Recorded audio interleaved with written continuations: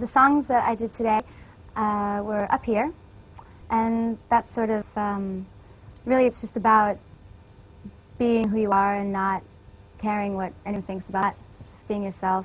Not Sorry is sort of a little story about wanting something that's not yours and deciding to take it anyway. Say It's Possible was a song that I wrote after I saw Al Gore's film, An Inconvenient Truth, and it was inspired by that.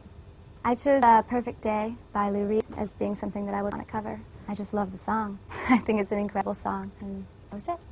I started writing my own songs about 7 years ago and decided that I wanted to kind of play little clubs and tour around the U.S. for a while. In a matter of weeks, a couple of weeks after I started posting my songs online, all of a sudden I had hundreds of thousands of views, you know, and people started covering Say It's Possible. Now there's, I guess, about over 300 covers, and in all sorts of languages, in French and German, Spanish and Dutch and Mandarin, Chinese, and so it was kind of overwhelming, actually. So I thought I would, you know, post the videos online and maybe a couple thousand people would see them. I had no idea that it would be millions. All my songs are definitely kind of based in either my own experiences or observations. So there definitely is. Most of the songs are quite personal. There's some that are just more kind of observations of the world that I see or issues that I am aware of.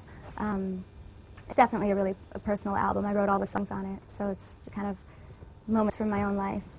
A lot of the songs on the album changed from what I might have been able to imagine in my head, you know, once we got the musicians in the studio and kind of gave an idea of what we wanted and then heard what they played. And sometimes people came up with stuff that was so beautiful, you know, that I wouldn't have been able to imagine. So I'm really excited to start working with other musicians and playing those. I think it's also, for touring, it's been great, because I'm used to just driving around by myself, and I think it'll be really cool, even on stage, to have other people to play with, you know, play music with.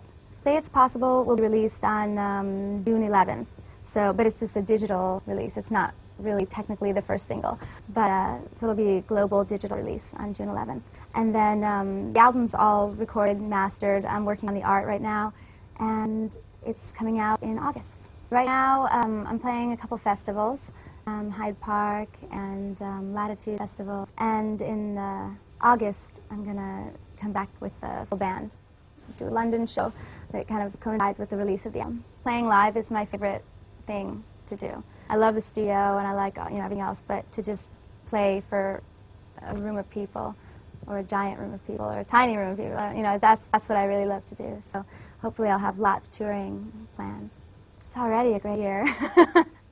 It's been amazing. I mean, record my album, move to London. The music scene's cooler here. People are more open-minded. People are more interested in new music, not just in finding whatever sounds exactly like the current pop hit that's on the radio now, you know. And I think it's just a great place to be based.